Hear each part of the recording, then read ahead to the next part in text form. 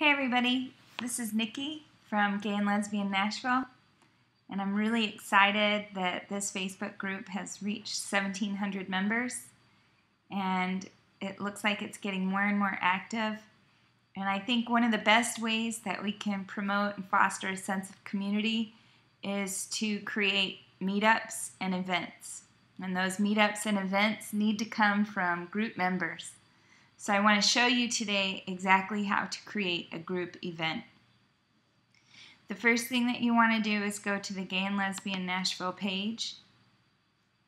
When you're in the Gay and Lesbian Nashville page, you'll see this menu at the top, right under the banner, and you'll see Gay and Lesbian Nashville for the news feed, members, and then events. If you click on events, you'll see a big button that says Create Event. To create an event, you'll want to give it a name.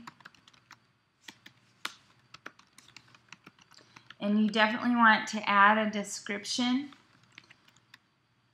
Your description should have things like what should people bring, where should they meet, how will they know to find you, that kind of stuff. Add a place.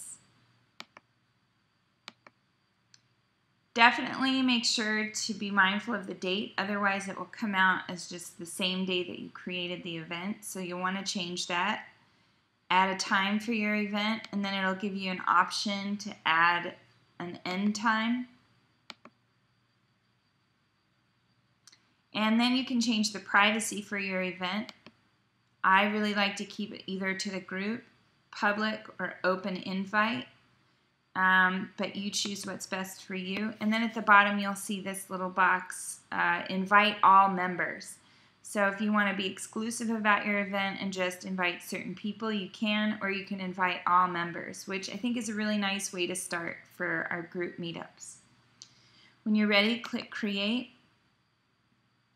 It will take you to a screen where you can add an event photo, and that's pretty standard. Just upload a photo from your hard drive.